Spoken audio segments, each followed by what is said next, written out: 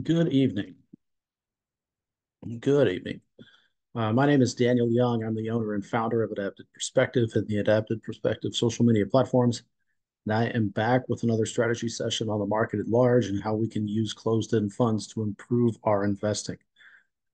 This is an unedited video, so who knows what you'll hear in the background as I film these in my house. The cat it's his witching hour. So maybe you'll hear him, maybe you'll see him, maybe not. I am not a financial advisor. I am a financial strategist, and I don't speak like the herd. I walk in limited company, and most often I walk alone. So the biggest thing for the market at large, and as I planned this video, I wanted a I wanted less scripting. I wanted less lead in, and the push right now is this fear of missing out. And you've got the CNN Fear and Greed Index pushing extreme greed, or maybe swinging into extreme greed. And you've got people, Bloomberg especially, pushing people into bonds, and it's the it really is a FOMO environment where it's a fear of missing out. You want to be in the mix, but I would be extremely cautious on what you're getting pushed into. The places to be right now are in bonds, utilities, and energy.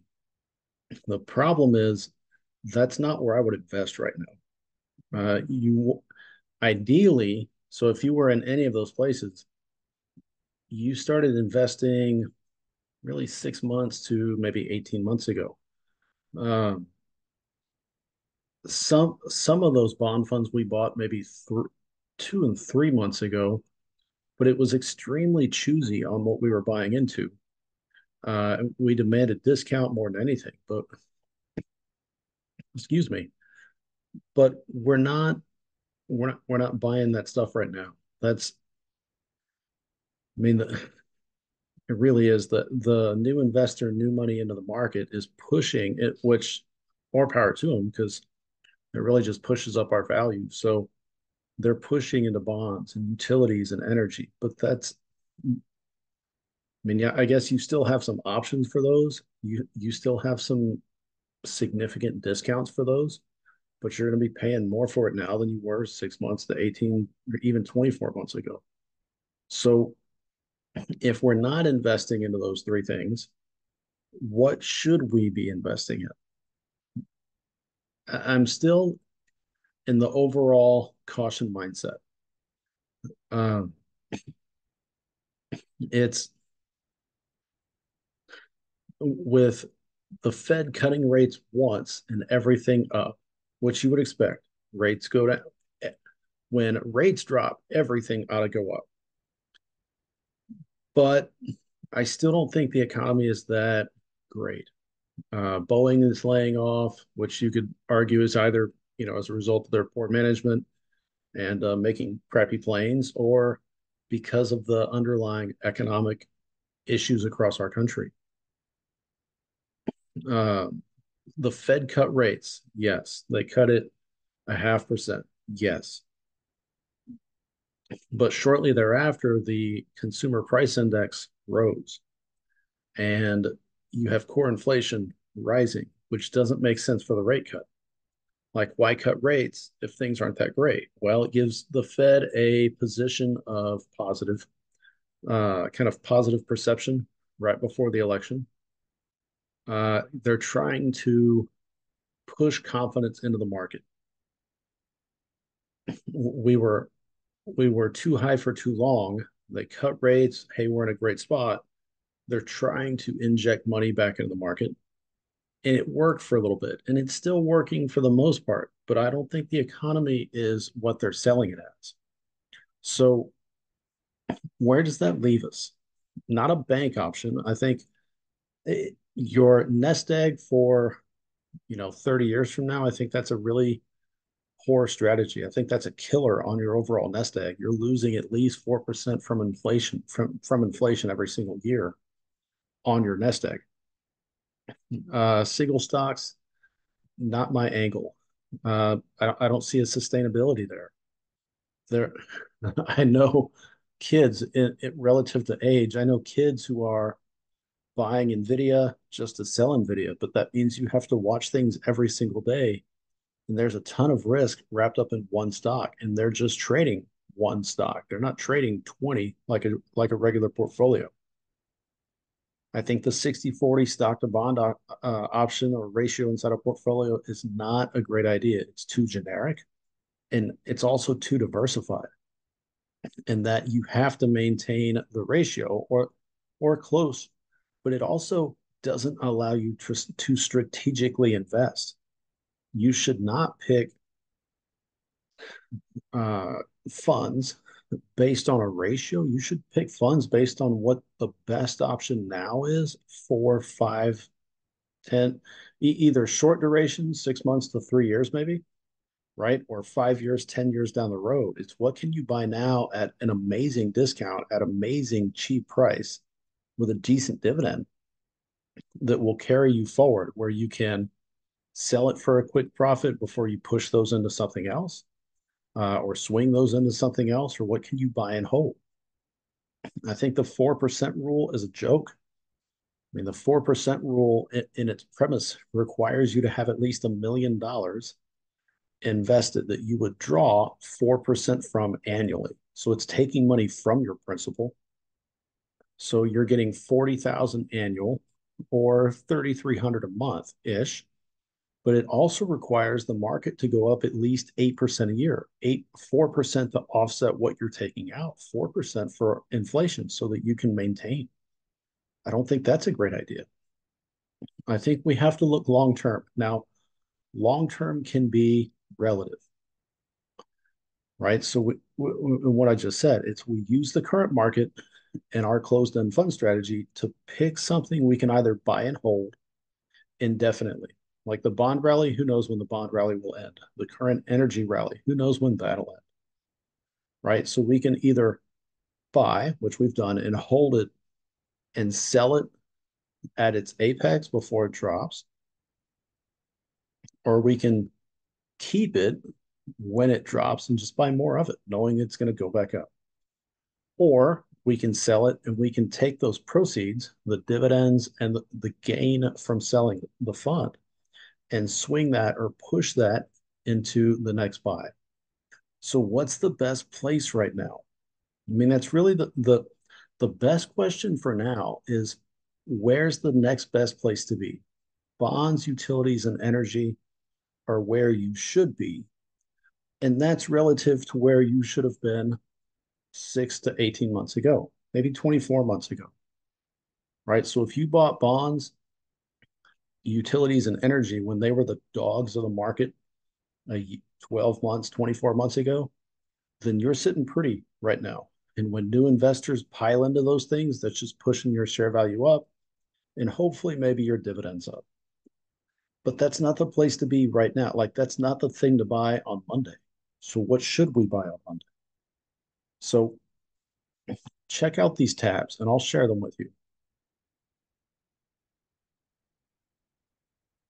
So check out these tabs and look at what I typed in the search box. So do stock prices fall in a recession? Stock prices fall. So the Fed cuts rates. They cut long-standing high interest rates and everything gains. But eventually, companies struggle to make ends meet.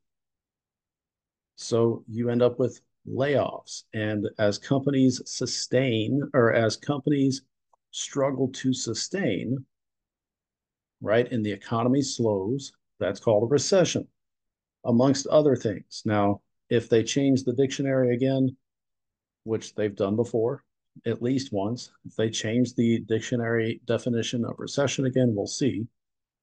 But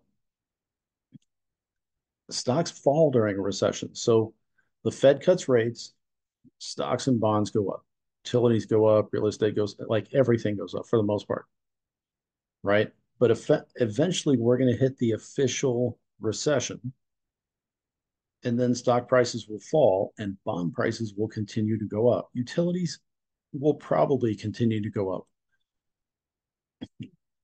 but stocks not. So that's kind of why I'm avoiding stocks at the moment. So where I looked at all this last week, but I went ahead and pulled it back up. I think it's interesting what the AI overview is compared to everything else you can find on Google. So when rates drop, where do most people invest? Bonds. Yes, but they're late to the party. The bond party was a year to 2 years ago when bonds were at the absolute filthiest lowest. Like nobody wanted to touch those things. That's when you should have bought bonds. And now people are looking for dividend paying stocks, but really preferred paying stocks, something that'll pay even during a recession. Or you're looking at a real estate investment trust or just real estate, right? So stock prices fall. Where should people in or where do people invest in a rate drop? Real estate. With stagflation, inflation that just remains stagnant or it's up and down, up and down. Real estate assets, whether that's buying a rental property or investing into real estate inside the market. Let's see, where do investors invest when the consumer price index is high? Real estate. Where do most people invest when there's a recession? Real estate. Again, bonds will be late to the party. Dividend stocks, you're late to the party. Defensive sectors, this is still consumer stuff. Consumer sector, all of this is consumer related to a degree. I think the consumer sector is uh, it's way too overused. It's way too overpopulated in a way. Real estate, you can label as a consumer product because it has highs and lows based on your individual market. So stop the share again. So the dog of the market that I found right now remains to be real estate, and it's it's not every fund. We have a real estate fund that's done really well, and can't touch it right now because it's either in premium or well above what we bought it. So if there's anything that would tempt me to buy in the remaining 2.5 months this year, right now it's real estate, but it's a cautious thing. You have the Fed tinkering with the economy's slowing. Congress is spending 2 trillion more than what is currently in the bank, and that money's going to have to come from somewhere. Now the Fed can easily print it and cause higher inflation, which means we would just pay for it again. Or they can increase taxes, which they swear they're not going to do, right? But if Congress overspends by 2 trillion, you and I are going to end up paying for that one way or another. We'll either pay for it directly with taxes, or two, the Fed will print it and we'll pay higher taxes and more from inflation. And I prefer that the Fed not print money. I also prefer that Congress not spend more than what it has because it's not their money. It's our money. It's ta- it's taxpayer money, not government spending. It's taxpayer money. But that's related and also a very different discussion than this. So in stagflation, when people are hesitant to invest and Congress is spending like crazy and you and I are not. Now, the hot button topic is immigration. And my purpose is not to be political. So whether I mean, I can be political, but I try not to be political unless I need to be. So regardless of your stance on immigration, you have a giant influx of people coming to our country for any number of reasons. All of those people need housing. So we are on a short supply for housing. It's a strain on the healthcare community, on biotechs, on pharmaceuticals, on everybody, right? So you have a giant upswing of people. You have fierce competition for real estate, but also for everything that goes along with being a consumer and being a person who lives in this country. And it's putting a strain on everything. So whether you like immigration or not, we have it right now. Like that's the landscape of things right now. And what it's doing to the real estate market is putting more stress and more pressure on manufacturers and the available housing that depending your market, real estate is becoming scarce. Like real estate does go through cycles. You have an influx of people, manufacturers build like crazy. As more things come online, you have people renting that it takes pressure off, but everybody's still building. And right now, we've got that scarcity mentality where a ton of people need homes. We're still building home. Like we're in that swing. We're not in the downward phase of real estate. It's like we're here. You have tons of people building, and we're waiting for some type of surplus on market. And as people buy or rent, you'll have less. You'll still have things being made, but you'll have less available, and it'll catch back up. So as things come online, the demand will stay. Now, if the border stays open, we'll be here for longer, or we'll make it into more like an egg instead of a circle, right? But as needs get met, that will not so much level, but will reach a point where it's saturated, right? Or contained, and demand will drop and we'll continue to build, and then we'll go through the circle again. So to me, real estate makes the most sense. It's it's needed now, it's needed long term. You can talk your way around a circle of justifying rents and expenses till you're blue in the face. But in the current market and long term, real estate seems like a really interesting option. Really seems like the best option. So of the funds,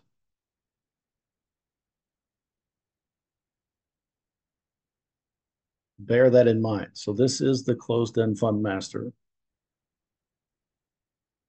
The colors have been updated, meaning like light blue, dark blue, green, or I guess this is olive. Let's see, purple is here somewhere, purple. Those have been updated. Gray and white get updated, or I guess gray and no color get updated uh, every month. Everything else gets updated weekly. So if we take our triple asterisk list, which has gotten a lot smaller,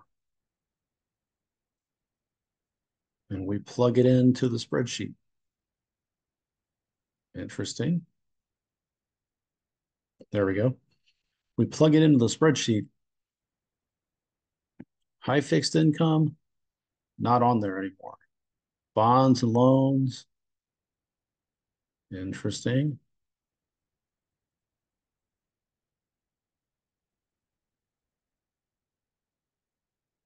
Yeah, real estate remains. So as we go down the list, we're looking for monthly, not interested in category, really any kind of category where it pays quarterly. So we're looking at monthly. Now we're going based on yield. So everything has a significant discount. Everything's a target for any number of reasons. Really, I do these videos. I get complacent, I guess you could say, when I do these videos. So triple asterisk is a buy alert. That means the existing discount is uh, greater than the 5-year discount and double the historical discount.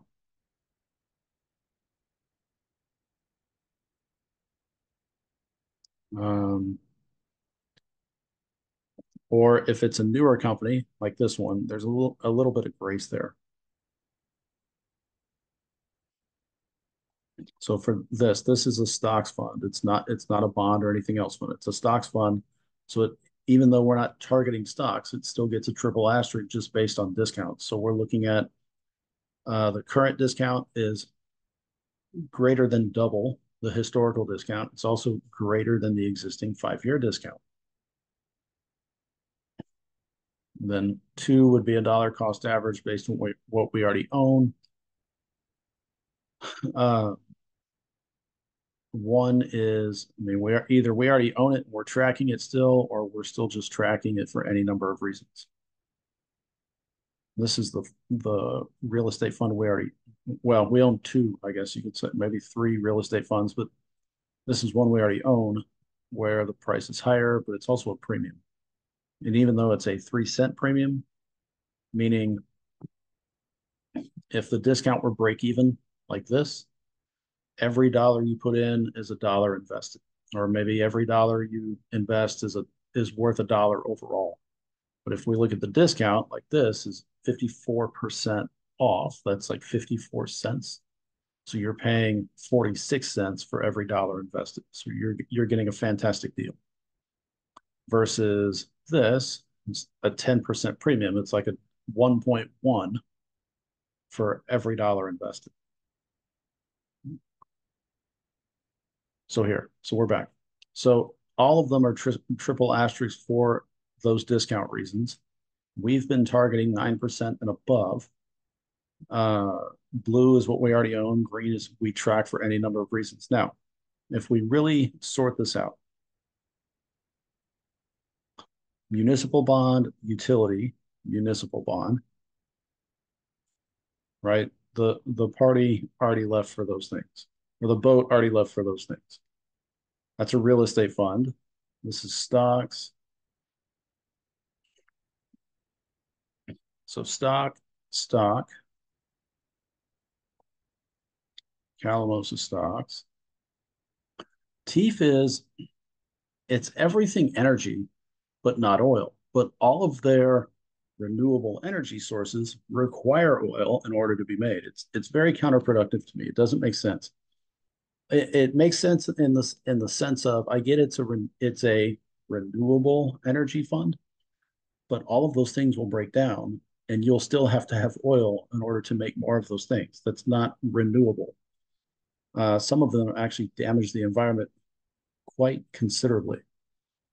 NBXG is stocks. CIF is it's bonds. It's a super small bond company that I mean they're loaded with it with fixed income and corporate bonds. That's not our target right now. Maggie is a utility company. That doesn't make the list. This is a supersized bond company, even their own private lender now. That's a bond company. This is a mix. I mean, you can kind of see where this is going. So HGLB is a mix of things. It's bonds a little bit. It's real estate, some energy and utilities. Thing is, this, and this, the market has already sailed on those things. So even though they've got some real estate and some consumer products, it's not a focus. The only thing on our existing possibilities list, this triple asterisk list, the only thing that satisfies the metrics, right? Considerable discount, or I guess considerable discount. It meets the target parameters. It doesn't meet the yield. It doesn't meet the 9% yield guideline, but I'm willing to tweak that. But it is real estate focused. And if you pause this and read through this box, like it won't offend me, pause the video and read through the box. And then come over here, and it's kind of the same thing, to be honest.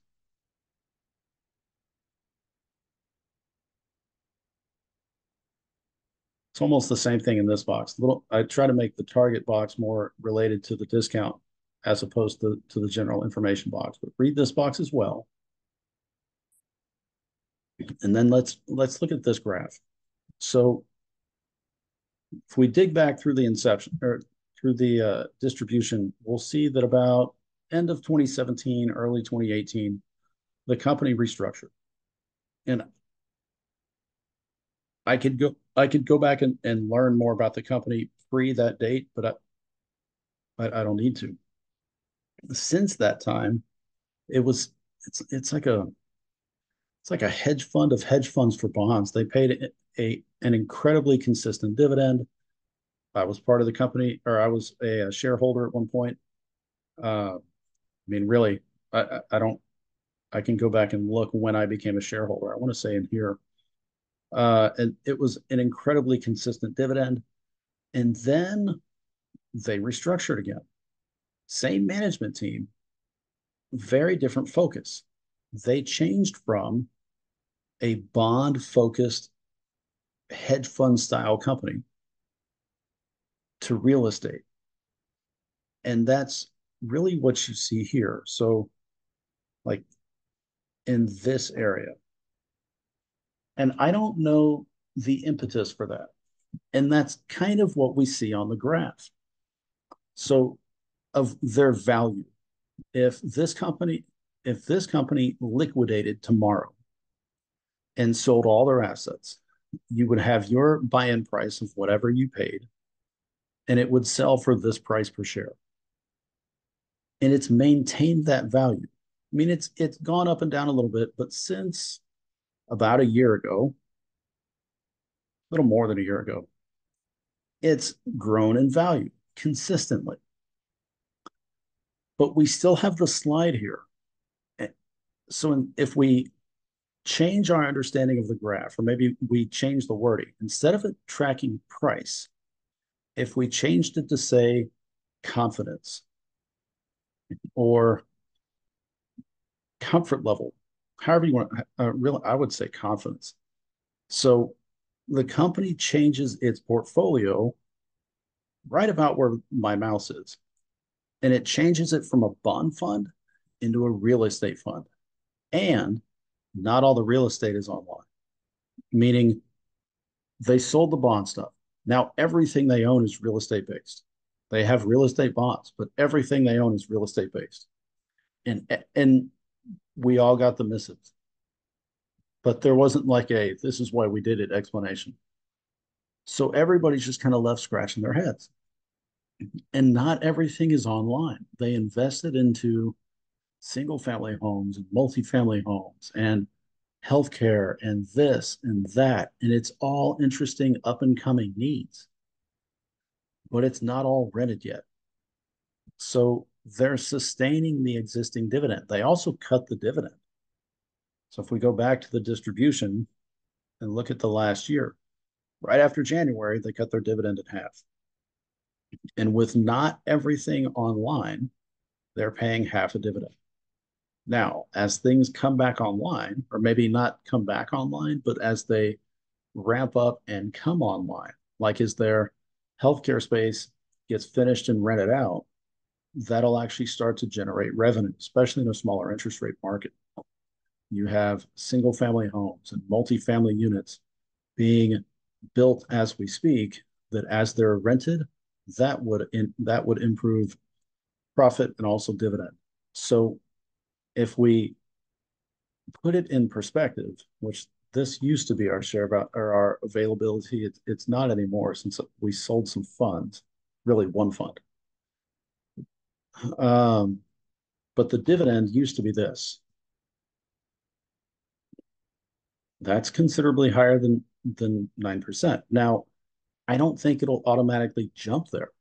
It's been at this since January. It would be great if they raised it a little bit. And it's not going to take much to boost it closer to 9. But they've been paying the bills and paying the dividends for that matter with, I mean, it's a complete portfolio in the sense that everything's invested, but at the same time, not everything is producing rent. It'd be like building an apartment complex and paying your bills while it's being built. And then you have a floor finish and it's like, all right, they rent it out and you're still paying your bills, but not everything is rented out yet. And that's kind of like their portfolio in general. The thing is, the switch was so sudden with little reasoning behind it. Investor sentiment, investor confidence has just tanked, even though the overall value has continued to gain because since it's real estate, even when the economy sucks, even when interest rates are high, real estate and good real estate, even crappy real estate, but good real estate gains value. So it's selling for an obscene discount, 54% off. That's like paying 46 cents for every dollar invested. You're getting it for super cheap, and we would too. So if I come back here, we sold this fund at the bottom on Friday. 942, it was like 200, I think, 230 something. So it'll be like,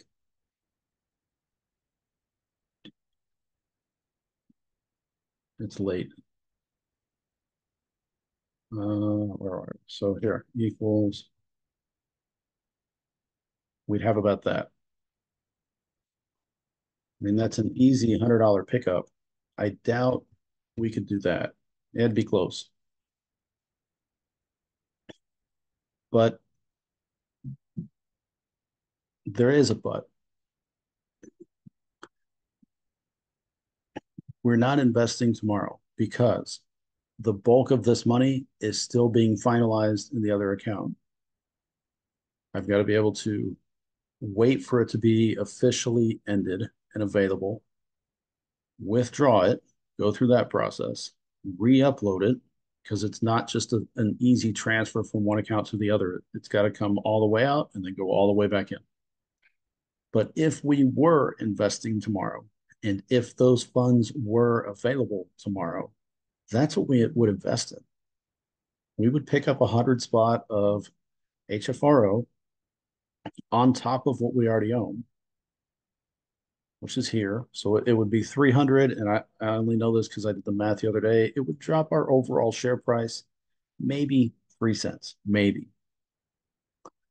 If we picked up 200, it would drop it further because it's the math for 40 grand a year. So if equal share price, right? 6.33 plus 5.9, divide that by 2, you're looking at like 614 a share, or 614 here if we bought 200 shares. So it's really weird for me to only have one thing on the list. I mean, if I look back, and there's always been multiple things on the list for a while for any number of reasons. Um, yeah, bonds, bonds, bonds, plus the mixed fund. I had 2 weeks of advising caution and this. So for us, and everything I can dig into and read, everything I can infer from the market now looking forward, the best place to be now is kind of scary, to be honest, because when you find the dog, you find the dogged corner or the dog corner of the market, nobody's there because it's scary to be there. But that's often what you're looking for. It's that diamond in the rough thing. It's that dirty coin buried in sludge that you're going to have to shine up a little bit. And then it's just patiently waiting. Real estate now, for whatever reason, people are not into. For any, I can't, I mean, I really don't get it. RFI is real estate for us. That's got a mix. That's up. Only thing I can really see about that specific fund is people are just uncertain. It's that the closed-end fund investor is a little more cautious, a little more cagey almost than your general newbie investor. We're exceedingly cautious. And if it doesn't make sense, they pull back a little bit more and a little bit longer than everybody else. And that's the only thing I can really wrap my head around of why the stock for this has slid this far, or the value has slid this far, because it doesn't make sense. And there's got to be a reason why the company switched from bonds to real estate. There's got to be a reason why they went so far into it. There's got to be a reason behind all of it. It's just I haven't seen it in a lot of I haven't seen it in any of the literature. So I can infer things based on current market and how it relates to the company, but I would like to hear it from the company. And I think that more than anything is why the price has slid this far. Now, if they raise the dividend, I think it would get people's attention. They would come back, but they would still like to see some type of justification or rationale behind the decision. But then again, that insecurity helps me. I mean, maybe it would help you. 54% off, you don't see every day. Uh, HFRO has been greater than 50% off for a while because of that insecurity. As share price continues to drop and overall portfolio value continues to go up, this chasm widens and you continue to get a better deal. So, and honestly, worst case scenario, like if the price fell out and the company liquidated, you would liquidate at that higher price, which is still scary. You know, that's a scary thing, right? But I'm willing to take a gamble, and at the same time, I don't see it as a gamble. It's lagging share price, lag. Really, they need to increase the dividend, but lagging share price, right? Uh, a dividend that needs to be raised at some point soon, plus some company explanation, and I think we would have that curve start to come back, and we would narrow that window. So that's all I got. My option for investing is picking up at least 100 spot of HFRO, and yeah, and then we see where the market goes. So if you like my content, consider subscribing to my channel and hit the like button because it really does push videos out. Wherever your destination lies, you're not going to reach that end goal if you don't know where you're going and why. And I say this every video. I say it on my Facebook page. It's if you look at the standard retirement map, it looks like a Sesame Street pirate map. Your where the ship is, your retirement is X marks the spot. The problem is there's nothing beyond the treasure chest, and life is still lived beyond the treasure chest. So you need a better map. So you can go from where you are to those dreams, like or those multiple treasure islands. But if you're not including those on your overall journey to where whatever goal you're seeking, your journey ends on the island, and that's not helpful. But if you make a better map, you have where you start, and you have this far off vision of where you want to be, then it's not that it's a solitary treasure island. It's there's multiple treasure islands along your way, and life exists beyond Treasure Island. You gain the treasure, you enjoy the treasure, and you keep living. And if you want more of that advice, come find me on Facebook and look at my page, Navigate Your Finances. And I go through our 12 steps from getting from where you are to where you want to be. So, whatever you have for the week, I hope it goes well. Whatever you're investing in, I hope you know your strategy because you're going to need it because this market is going to continue to be bumpy. It's going to continue to be wavy, and the Fed's going to tinker. I still think we're either on the cusp of a recession or we're um, and the political fallout is this: if Kamala wins the White House, it won't be called a recession, and if Trump wins the White House, it will be called the worst recession in memory.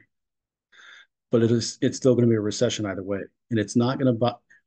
It's made worse from the last 4 years. It's also made worse by the Fed. The Fed is going to allow everybody else to take the blame for their bullshit, and then they're going to be tasked with fixing the problem. The only way to really end the Fed's manipulation is to not have the Fed. So until we get a president that's willing to tackle that and all the stuff that comes with that, we're still going to have to play the Fed's game. So we're still living by the interest rate, and they're going to manipulate the economy in their best interest because they want to keep their jobs, and they could care less about how it impacts you. They could care less about how it impacts you. So long as it makes them look good, they'll have a job. So know your strategy and know the pieces and the components of that strategy. The better you learn how to play the Fed, the better you will learn in general, the better you will perform in general. So, whatever you have for the week, I hope it goes well. And whatever your strategy is, I hope it works in your favor. And if not, don't be afraid to adjust your strategy. So, talk to you all later. Bye bye.